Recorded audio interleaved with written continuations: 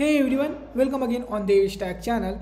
And in the last video, we started working on the service layer of our Myntra-Clone app. And yeah, I'm making video very late, I know, because I'm trying to find out the time.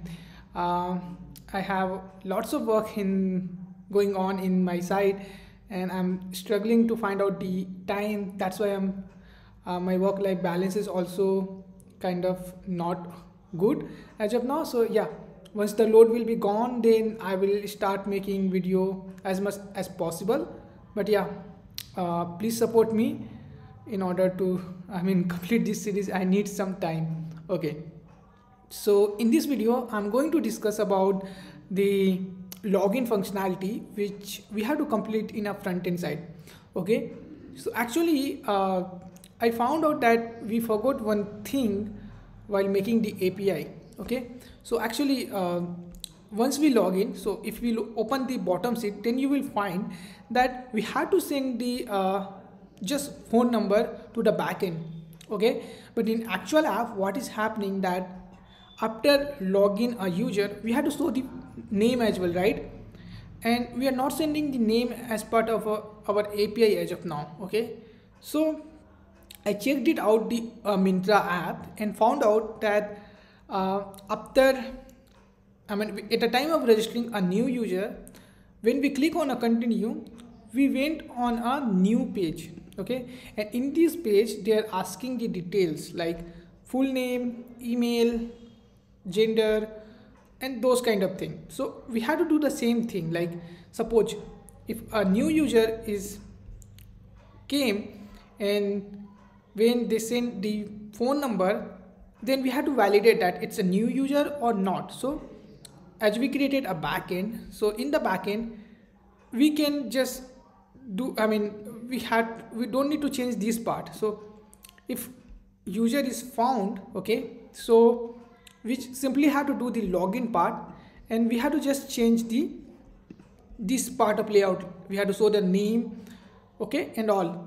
But if the user is first time registering with the backend, then instead of doing this thing, we have to send a kind of message to the front end that it's a new user.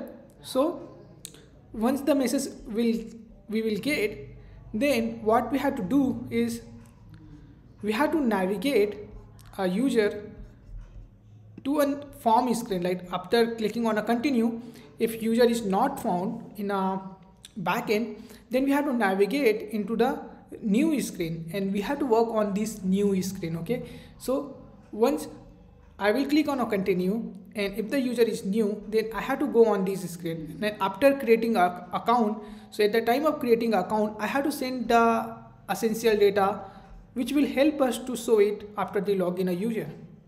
Okay, so you got my point. So this part of code in a backend side is still valid, but instead of registering a user, instead of saving a user detail in else condition, we need to send something else to the front end. So front end will know that we have to navigate into the new screen, and once this create account button will be clicked on a new screen, we have to send again a data.